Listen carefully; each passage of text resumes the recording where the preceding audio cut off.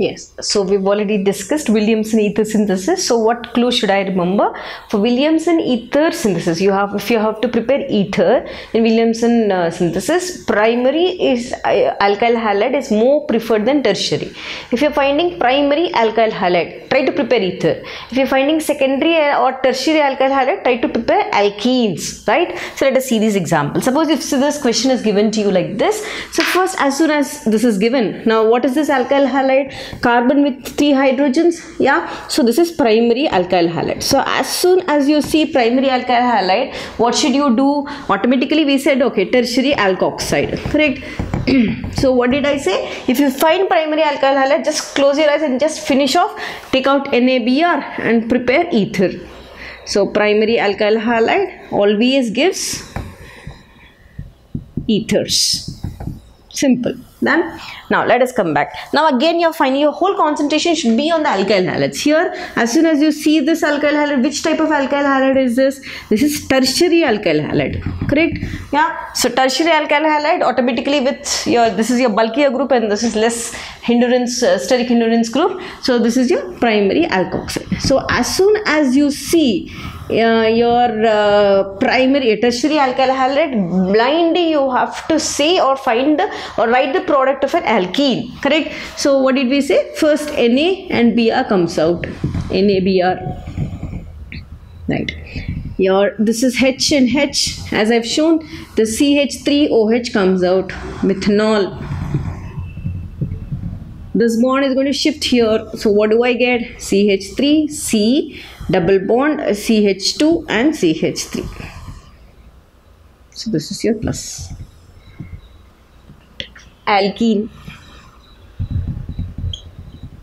This has come out with this H has come out with methanol and this bond has shifted here, so you get alkene. So where should your concentration be? Alkyl halide. That's it. Remember, Williamson ether synthesis means alkyl halide. Primary ether, tertiary alkene. Let us come back and see this. They've reversed this question. Nothing. It's the same. So where should my concentration go? My concentration should go here.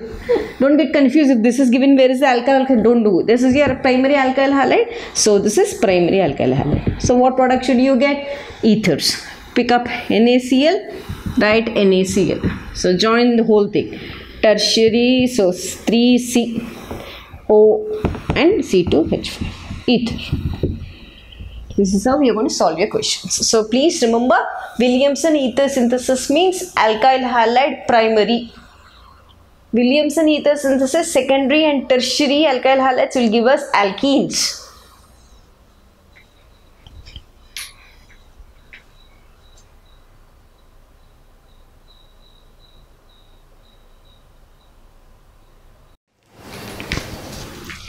Yes, so we have already seen the preparations of ethers with your dehydration of alcohols. Then we also did Williamson ether synthesis.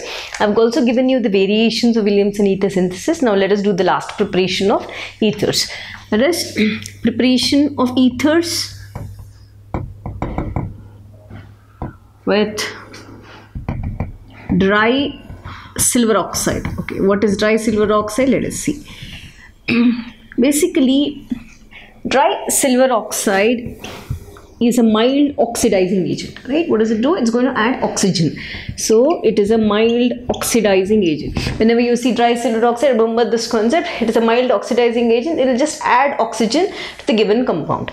Here, what am I going to do? I'm going to take an alkyl halide. So this is your alkyl halide. So when dry silver oxide is added, so it's going to add oxygen to this. Suppose I have to prepare ether, I'll pick up 2 moles of this. So what does this reaction just come back to? R and R are 2 R's. So R, this oxygen is added, or this is going to add, I should not say that oxygen, it's going to add oxygen to that, and left over is what? AgX, correct? What, how many moles? 2 AgX. This is your ether. So this is how, so when it's basically not given in your NCERT, but remember, if Ag2O is given to you, it's just addition of ether, addition of oxygen to your alkyl halide to form the particular ether. So we are done with the preparation. So I'll meet you again in the chemical reactions of ethers in my next video.